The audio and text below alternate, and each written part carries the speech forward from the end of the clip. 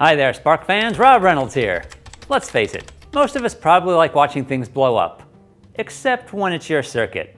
But sometimes, especially during testing or prototyping, this can be an issue. If too much current winds up going through some of your more sensitive and expensive components, that little flash or puff of smoke can be anything but joyous. But did you know there's a way to prevent that from happening? Well, of course you did.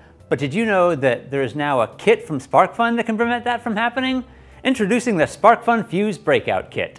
This little soldering kit is fairly simple. It contains the Fuse Breakout PCB, a pair of 5mm pitch 2-pin screw terminals, 2 PTH fuse clips for a 5mm diameter fuse, 1 glass ferrule fuse rated at 250 volts AC 500 milliamps, and a PTH barrel jack connector. And the PCB is designed to give you options. You can use either the screw terminals or barrel jack connector for your input, and you can use either the glass ferrule fuse like the one that comes with the kit, or you can solder in a positive temperature coefficient PTH fuse, which will increase in resistance as current flows through it. If you're a seasoned solderer, then this kit will be a snap to put together. The toughest part will be deciding whether you want to use the screw terminal or the barrel jack for your input. If you're new to soldering and electronics, then this kit is great on a couple of levels. First, as a soldering kit, it's a simple build. The components are spaced far enough apart that it's very forgiving, and in the end, you've got something practical you can add into your circuit. Which brings me to the second aspect for the beginners. You've got something practical to put into your circuit. And a lot of times I know as beginners we've all had an accidental short or maybe hooked something up backwards, and that puff of smoke or little flash can set back your progress until you find a replacement for whatever you just smoked. But this kit can save you. Here, let me show you how.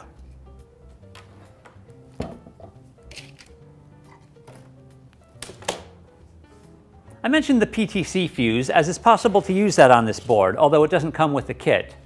We've got one soldered in here, and what I'm going to do is I'm going to pump current into this RGB LED string.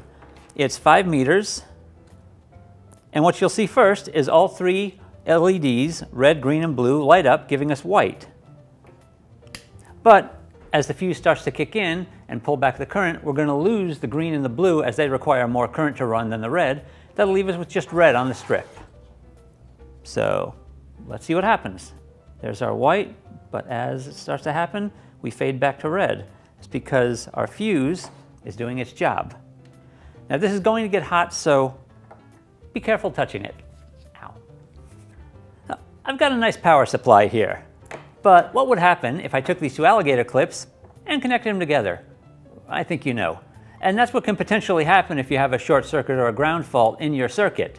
And that can wreak havoc on your project.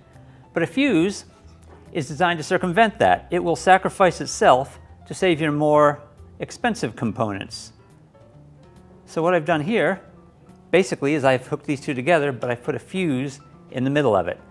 So I'm going to demonstrate what happens. But first, kids, remember, even if you're doing something only potentially dangerous, you want to protect those eyeballs. All right, let's flip the power on and see what happens. Flame on, noble fuse.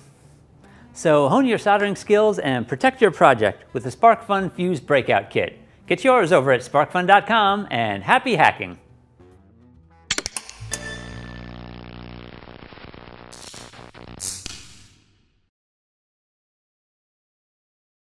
I mentioned the PTC fuse. PTC, yeah, positive temperature coefficient.